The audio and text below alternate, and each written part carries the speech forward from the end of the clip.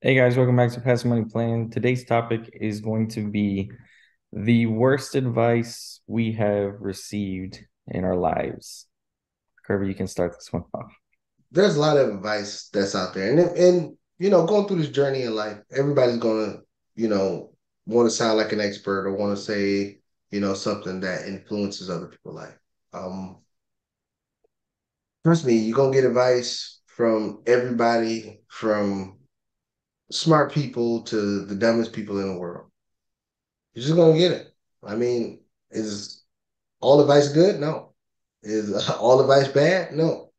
And the thing that you're gonna find good advice in the most uh unsuspecting places.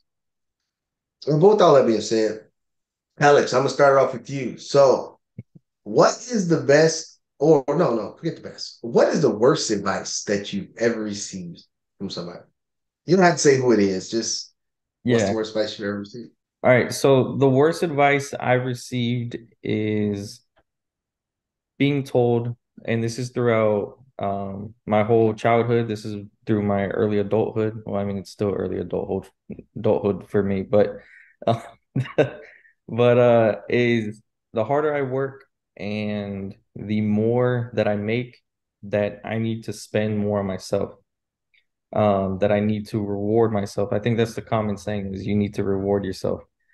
And that is advice I hear from everybody. That is coworkers, that is family, that is close family.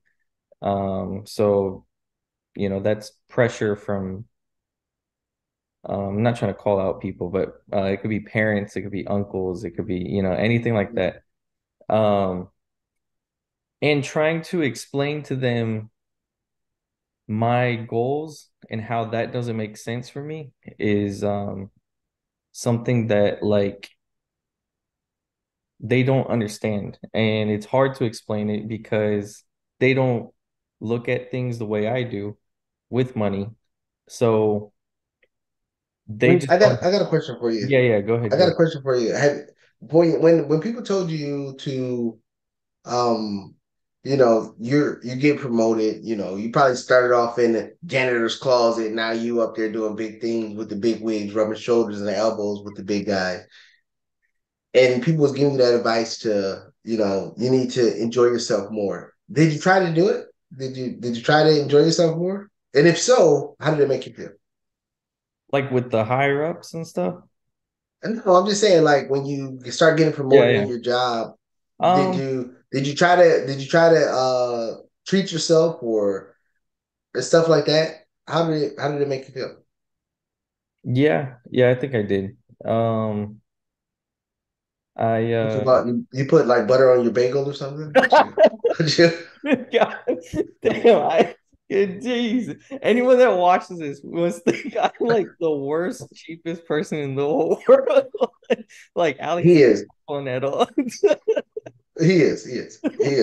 But so what do you do? What do you do when you took the advice, what Oh, did you do? shoot. No, like I used to like watches and stuff. Right. But then I was like, I don't know, just like I still do like watches, but I don't wear them because for one, also I just don't like to show that I'm that kind of person. And the way I look at it is like there's always going to be someone that's bigger and better. Like there's always going to be someone like you could have a 400, $500 watch, but there's people out there with multi-deca $1 million watches. Like, Mhm. those are like the real people that are doing something. Like those people, that watch costs nothing to them to afford that. So, it's stuff like that. And I'm glad it stopped at like $100 watches, like in the $400 or $500 range rather than getting to like the thousands, because that would have been a big setback, I think. But there was stuff like that, or like I like um certain shoes and stuff, like because I used to dress up more at work for the dressing for the work environment. And so like yeah, right, pretty much. So there's some nice shoes that I like, and those were just expensive too. And I do like Wait. Make yeah. sure, make sure everybody understand when you're saying expensive, he's meaning over $5. That's what he means expensive. No. That's No. Like it'd be like in the $150 range, I guess. But okay. Yeah, and gotta get some baselines for you. right.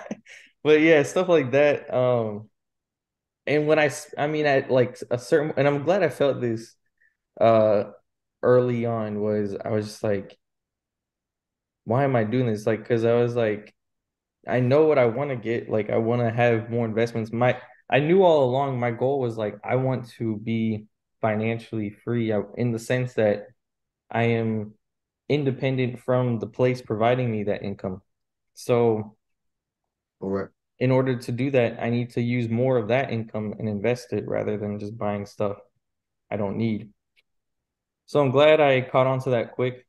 Um, I never did like extremes. Like, I mean, obviously there's people that buy like jewelry and all this stuff. Like, I didn't go like crazy, and I knew people going on bigger vacations than I was, but so I just very soon cut that off and then just started like investing that money because I didn't want to fall down that hole that I saw other people fall down. Right. That makes sense. That makes sense. A lot of sense in the world. Yeah, and I mean it's like I said, you get advice from many people in many different directions. I mean, most of the advice you're gonna get is from your parents. Not saying you, I'm just saying people in general. And I always say question information received no matter where it comes from. Hell, even if it comes from me. Question information received. Because you gotta they're basing it off of something. It's either family tradition, and then if it's family tradition, saying you're getting your information from your parents or getting the advice from your parents. If it's family tradition, okay, reward yourself, but how did it turn out for those people? It's always that's what I'm always about question information. People that's always telling, reward yourself, and I hear that a million times, but 99% of the time is from people that's broke. I ain't gonna lie to you. They broke as hell. Talking about, oh well, you need to splurge, you need to enjoy life, you need to enjoy yourself. Yeah, that time will come. Grind, enjoy yourself later. But grind. Not, oh, I grinded for 3 days. Now let me go buy a Louis Vuitton purse. No, grind. Put some years into grinding. And then after you put some years into grinding, then everything else will work. But the problem with most people, the 99% of people, is they want to grind for 2 days and they're like, oh, you got to reward yourself. You got a promotion. Oh, we got to have a promotion party. We got to have a movie and party and all this other stupid crap that's out there. But yeah, no, I agree with you 100%. Yeah. And I mean, that mentality, it just like rewarding yourself. If I lived with that mentality, I would never be able to get to say where I am now at 24 years old at all. And I had that pressure a lot. And I think the hardest thing about um, rejecting that advice is trying to convince other people that they're the crazy one, not you. Because the way you would like the way I think is not, and I've slowly come to realize is not the way that 99% of Americans think. So I'm the one that looks crazy. And it's different goals. It's different goals from what I want, from what the majority of people want in life. And I understand that in order to achieve what I want, I have to make all these different sacrifices and I have to be willing to go through the grind, like you said. And yeah, and that's a big one too, because people call you all kinds of names. They'll say you're greedy. They'll say I'm greedy, like an asshole. I'm like, because I only think about money, but it's like, no, it's like they don't get the big picture. They don't understand what I'm trying to achieve. And like you said, there is a time for that. Once you do achieve it, I think, yeah, then you can enjoy whatever you want. You can do whatever you want because it'll be a drop in the bucket, the amount of money that you're spending on leisure and Right. activities.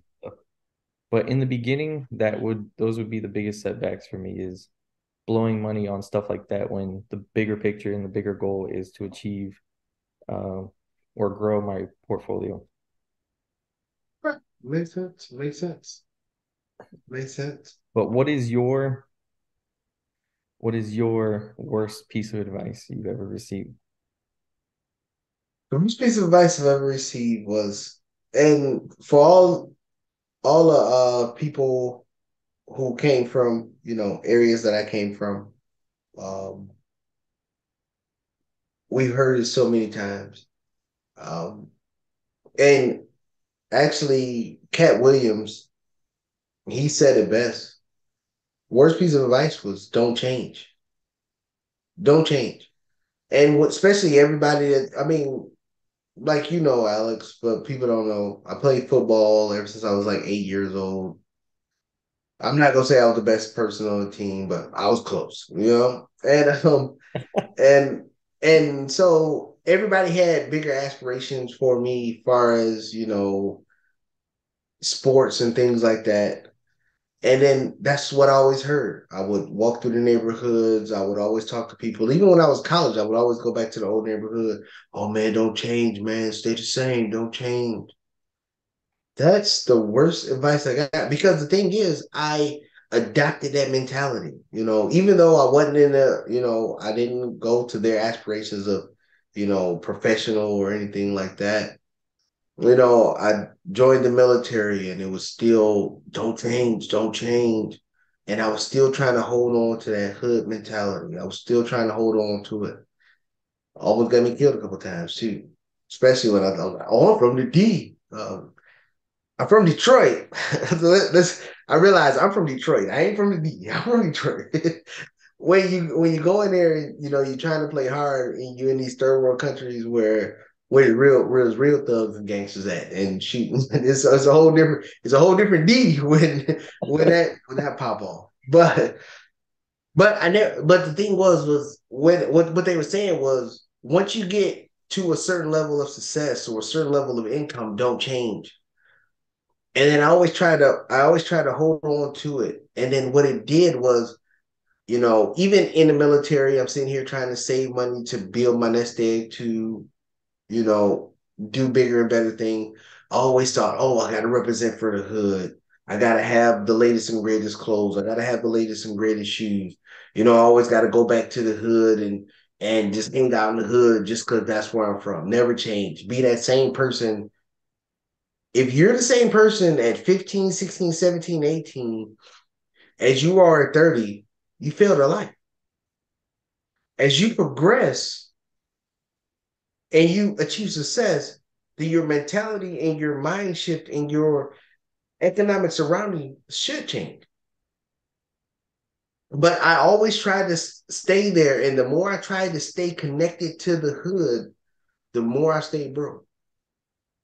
I will make a little money and then give it all back because I'm being real. I'm being hood. I never changed. And then the crazy part is when I started, you know, went through the cycle and the grind again to try to make it again, and I didn't go back and I started changing to develop to the situation I was in, the more money I had, the more influence I had, the more contacts I had, the more my network grew, going to the things that I was striving for instead of going back to the things that were doing nothing for me. And that was like the biggest mind shift for me, or the biggest change for me was getting rid of all the things that wasn't being productive. Not changing is crazy. You'll be crazy to not change when we all broke together and we got $5 between us trying to get, trying to put gas in the gas tank to get to the mall. That's one mindset. But if I got hundreds of thousands in the bank and everybody still got $5 and trying to put $5 on gas, and I got to go back to that mentality, where do you think they're gonna get the money to get the gas to go to the mall from? Me. So they're gonna keep sucking and sucking and sucking. And I'm not saying that people in the hood are bad, but I have to change my mindset. I got to change the group of people I'm around. I got to change what I'm doing to get to where I'm trying to go. If you're trying to go somewhere, but I was stuck for years on end trying to achieve, but then go back to the hood to try to justify my achievement. And then as I go back to the hood to justify my achievement, I would end up getting back into that mentality of, oh, spend it because you got it, blow the bag, fake it till you make it, all that. But the truth was, is I haven't made it yet. So once I started, when I realized that, hey, if I change and started developing these habits, these principles and things to be more successful, I will be more successful. And then that's what I did over time. And I just had to change because the advice that I got of never changing was going to keep me in the same situation.